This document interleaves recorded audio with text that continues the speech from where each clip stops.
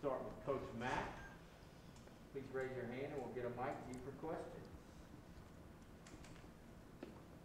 Start up front with you.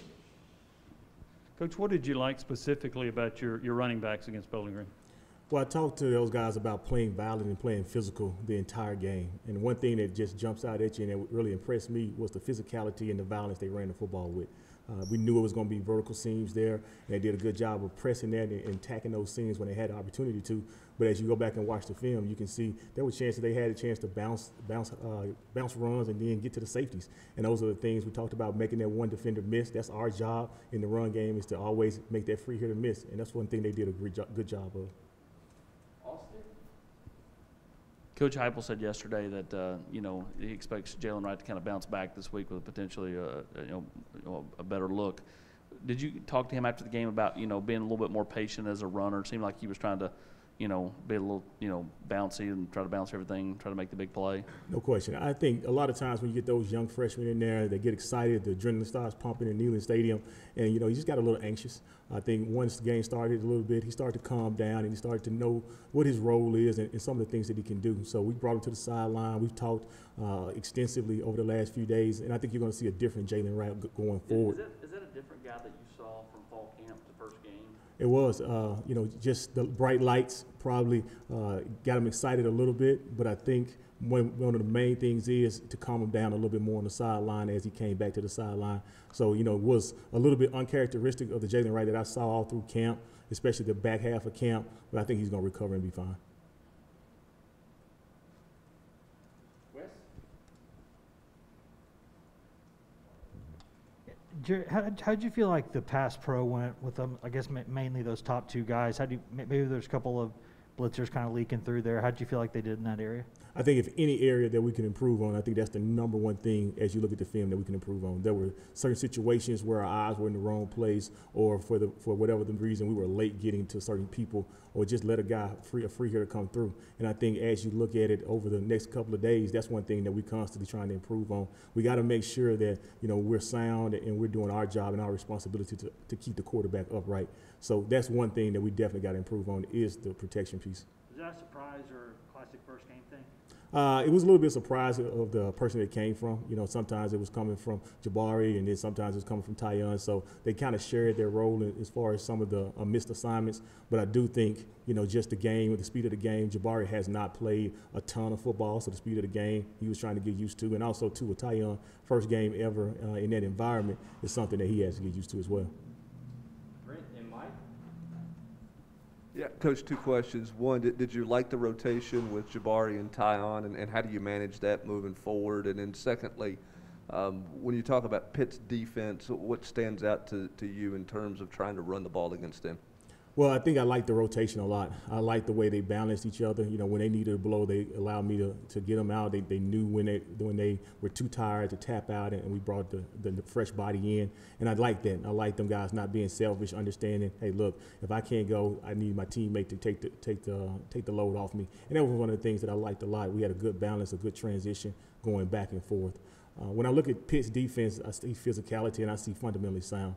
I told the guys earlier, when they're supposed to take it on with the correct shoulder, that's what they're going to do. If they're supposed to fit the gap the way they're supposed to, they're going to fit that gap. They don't miss a lot of open field tackles, which is a compliment to, you can see where they've been one of the best defenses stopping the run in the country for the last few years. And that's one of the things we're going to have to do, is our challenge for us to go out there and run the ball physical like we did last week. And then when we get a chance to get those explosive plays, those one-on-one tackles with those safeties and linebackers, we got to make somebody miss. Why was Marcus Pierce the choice in the fourth quarter the other day to get some carries? And if one of the top three guys was out, is he a guy that could jump into the rotation and get some carries? Yeah, I think Marcus has been doing a great job ever since, you go back to spring football, a guy that really makes it important. He's really diligent in the way he studies the film and the way he attacks approaching the game every week. That's one of the things that allow him to get those reps in the game. We had a nice lead, and we felt like an opportunity to get some of those guys that had already carried the load of blow, and Marcus deserves every carry that he gets. And when he got in the game, he showed what he could do, and that's what we expect. You never know when your number may get called, and he created an opportunity for himself, and he took advantage of it. Coach, was what you saw from Tyon in the first game, what you guys had seen pretty much through camp, and what maybe surprised you or or maybe didn't surprise you about his performance in the first game? Yeah, I think the violence that he ran the ball with definitely didn't surprise me. That's what we had been seeing all through camp, the way how physical he was. He had a strong lower body, and he was able to drag some piles for a few more yards, and especially yards after contact was one of the things we liked so much. One of the things that did impress me that I was kind of shocked, he was able to make some safeties miss in space, and he hasn't been able to do that a whole lot during camp. For whatever the reason may be, he went out there on Thursday night and he showed us that he does have that ability to make that open field tackle miss. Over here, Coach. In college football, when you see teams with multiple really good running backs, sometimes they'll put two on the field at one time, and sometimes they don't, and it makes you wonder why that doesn't happen. What are some of the factors in the decision-making on whether to have two of those guys on the field at the same time for you? Yeah, I think it's more about whatever the defense presents for the week. From a personnel standpoint, we know we got two really good ones. Heck, we got three good ones, to be honest with you. But we feel like it's just about whatever the defense presents to create those mismatches. Sometimes the defense of that week, it will allow us to do that. Sometimes we have some different directions that we want to go in the game plan.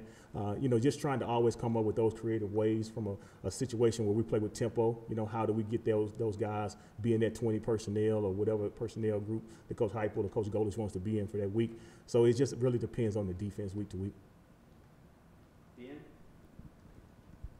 Just what you see out of Jabari that led to his success, and it really seemed like he got going or got better as the game progressed. I think just getting used to the flow of the game. One thing about Jabari you see is, like I said, he hasn't played a ton of football here. And as he keeps going more and more and getting more experience, you're going to see a better version of him. He was able to catch a pass last week out of the backfield. I think that's one of the skill set that's going to continue to get utilized as we continue to go forward, just his pass receiving abilities, but also, too, just the way he runs the ball and the way he's able to get through those short, small areas. One thing that he impressed us with was just those third down opportunities where he had to cram it in there and get those tough yards right now. Probably a little bit uncharacteristic of what a lot of people think he is, but he is a tough physical runner as well. And he just got to make up in his mind when those opportunities present, he just goes. Last question, Adam. Coach Banks is outside. Adam Sparks, Knox News. In terms of long runs, popping long runs, what leads to those? Is it something that's set up in the blocking? Is it something about wearing down the defense? Where do those long runs come from? Well, I think it all starts up front. Coach Ellerby done a great job with our offensive line, putting those guys in a position to be violent, be physical. Some of those guys were player of the week internally with our football team. And one thing that you can see, they created those seams, they created those holes to allow those backs to kind of run through. After they did their job, now it's up to us when we get to that second and third level. Now it's up to us to showcase our ability, some of those guys' natural God-given ability to make those people miss and then deliver your pass. Like I keep saying, like the physicality that those guys played with, that is really what's impressive. Some of those guys have been sore ever since the game ended last week. But, I think when they look at the stat sheet and they see the win and they see what their productivity was, I think it was more than well worth it. All right. Thank you, Coach. Thank you.